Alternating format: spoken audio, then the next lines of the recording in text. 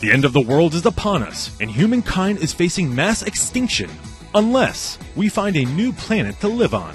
No pressure. During a speech at Britain's Oxford University Union, renowned theoretical physicist Stephen Hawking warned that humanity has about 1,000 years left of viable and sustainable existence.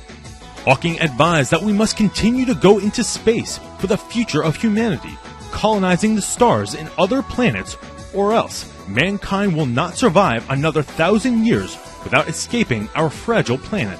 The professor argued that humanity is unlikely to survive potential different crises over the next millennium, noting the biggest and most immediate threats that could threaten mankind: nuclear terrorism, climate change, and the rise of artificial intelligence.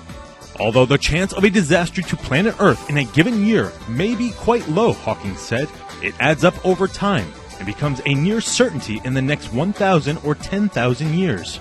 By that time, we should have spread out into space and to other stars, so a disaster on Earth would not mean the end of the human race.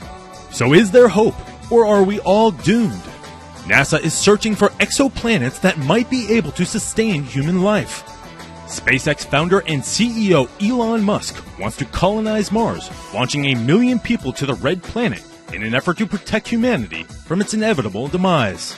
But despite the dire forecast, Hawking encouraged students to explore the mysteries of the universe not yet solved.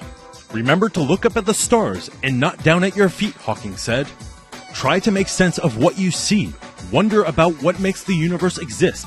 Be curious. However difficult life may seem, there is always something you can do and succeed at. It matters that you don't just give up. For FoxNews.com, I'm Rob Demetrius.